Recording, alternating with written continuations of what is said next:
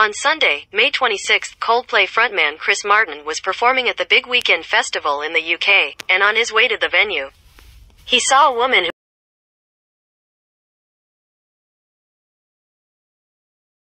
The woman, Sandra, is a Coldplay fan who came to see a local festival. But the venue was too large for her, who suffers from osteoarthritis and back problems.